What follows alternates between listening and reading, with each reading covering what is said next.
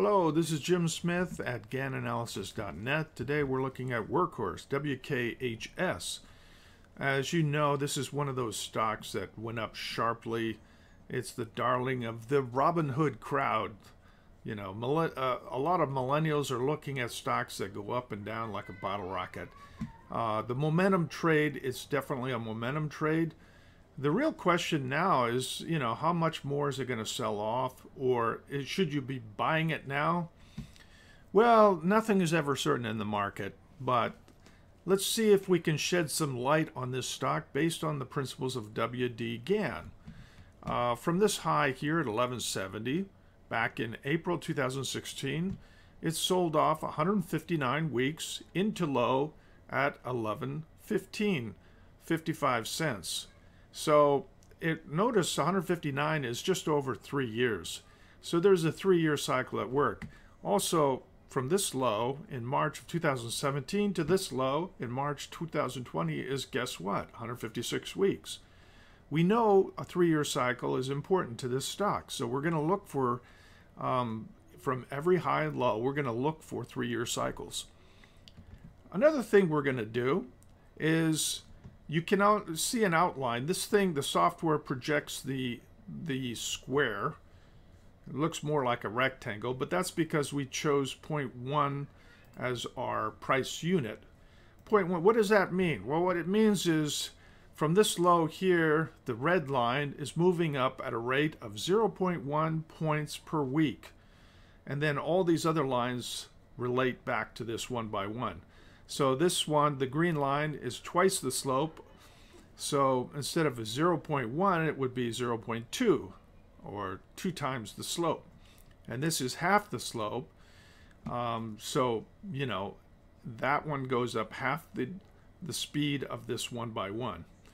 So once you know that the 1 by 1 is defined here as 0.1, as it crosses the level of the former high, that completes the square in time.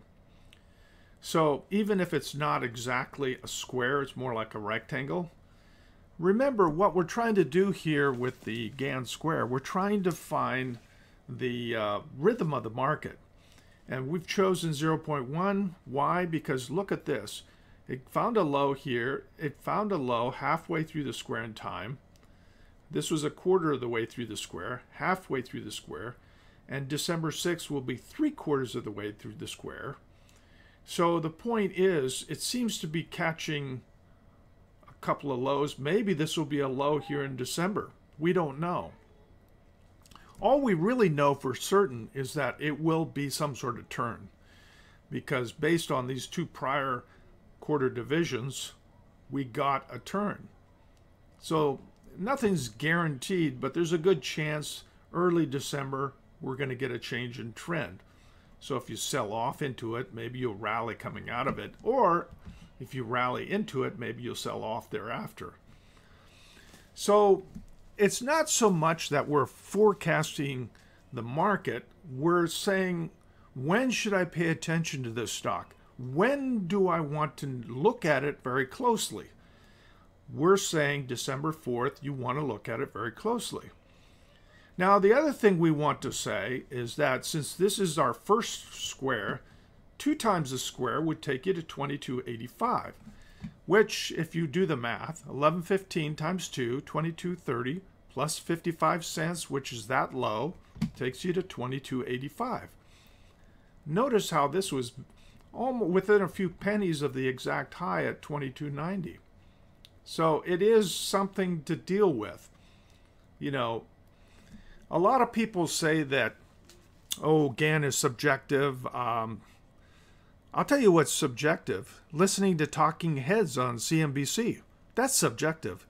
If you make $1 billion, you get your mug on CNBC, they listen to you. All you're really doing is offering an opinion. I'm not asking you to listen to James Smith. I'm asking you to listen to the chart. The chart is objective. If it rallied to 2285 and found a high, why do you think it did that? It did it because it's twice the range.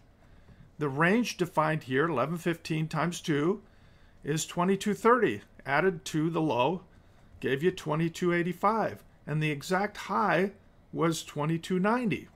So guess what? It called the high. That's the geometry of time and price. Gann told you multiples of the range can possibly give you a high into the future. So 2 times the range, 3 times the range, 4 times the range. We're going to watch all of them. But right now, we have at least a temporary top at 22.85. If we do sell off into December, that's probably going to be a low. So nothing is guaranteed. The market can do whatever it wants. But if you're open-minded and you're looking for that turning point 3/4 of the way through the square, and it gets down to one of these levels, we don't know which one, maybe you have a trading opportunity. That's all we're saying. It's very simple. Now, the other thing is halfway through the square is about 615. So if it got down to 615 by December 4th and it bounced, well, that would be an ideal setup for a rally. Would it be a dead cat bounce and continue down? It's possible. Or would it go up? We're not getting into how long the rally will last. We're just saying some sort of turn is likely on December 4th. So if nothing else, just go to your calendar right now, circle December 4th, and then come back and remind yourself to look at this stock on December 4th and see if it doesn't turn. If it rallies into December 4th, maybe it'll sell off. If it sells off into it, maybe it'll rally. It's based on time and price. If there's a relationship between time and price, then it'll probably, as proven here in the past, it'll probably exhibit itself in the future. And we're going to be looking at December 4th and June 18th of next year. Those are key moments in time to, if you're interested in this stock, those are times when you want to pay attention because something could be happening. A change in trend, a trading opportunity. That's all we're really saying. So I hope this has been helpful. If you want more information about my service, send me an email, jamessmith@gannanalysis.net. I do work on Forex, bonds, commodities, stocks, and Bitcoin. So whatever you're looking at, we've got you covered. But this is an interesting stock to watch. It's very volatile. I'm not telling you to buy or sell it. I'm just explaining the principles of Gann. Thank you for your time.